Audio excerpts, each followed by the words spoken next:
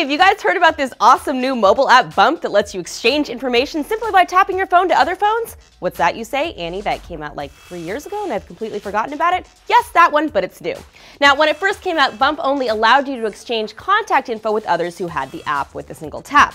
Well, the Bump app has been reborn as kind of a cloud service plus thumb drive that works between phones and your desktop, and you can share any kind of file. Take the script that I wrote for this video. I wanted to finish it by the end of the day, but that never happened, so I decided to take it home. Now, normally I'd stick that on my Google Drive, but what with all the dragging here and the dropping there and the downloading, it's a hassle. And before Dropbox, remember when we used to email things to ourselves?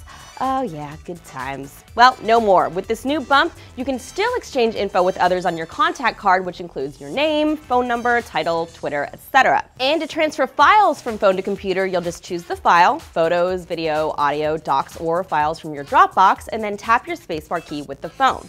Make sure you have the Bump website, bu.mp, open in your browser. You'll also need to enable location sharing. You'll feel a buzz, then hit connect, and your file is there.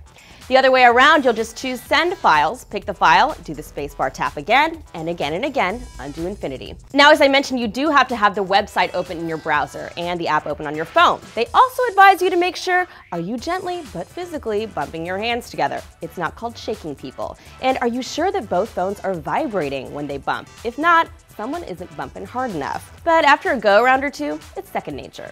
And while it might just shave a few seconds off, say, using Google Drive to keep track of your files, you can imagine the many situations it would come in handy to swap files person to person. And that buzz, there's nothing like it. Though it would be nice if the buzz were different when the Bump works versus when it doesn't. Bump is available for iPhone, iPod, iPad, and Android and works cross-platform between them all. As always, questions, comments, you can leave below, and Scott and I will get to as many as we can in our tech feedback episodes on the weekend. And if we use your video response, you will win a fabulous TechFeed t-shirt. For TFN, this is Annie.